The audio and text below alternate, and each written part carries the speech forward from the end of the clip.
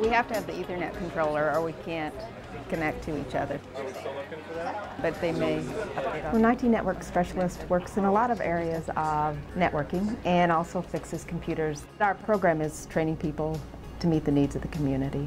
Well, this is like using DOS. It's a really good job, especially for a female to get into the IT network field. Whatever you can. Our class sizes are a lot smaller. There's also some definitions. You get one-on-one time with the teacher, You're going to have to describe. and I love the internship program.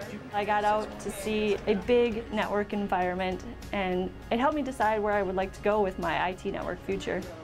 We're part of the Cisco Networking Academy, and some of our classes use the Cisco material. So we get the big picture of how it works. In IT in general, it's got some of the hottest job prospects. It's definitely shaping my future. I wouldn't have thought of going into an IT field at all before, and I absolutely love it. It's going to have a lot of opportunities in the future for me. Once we're connected. It's opening up a world of doors and windows.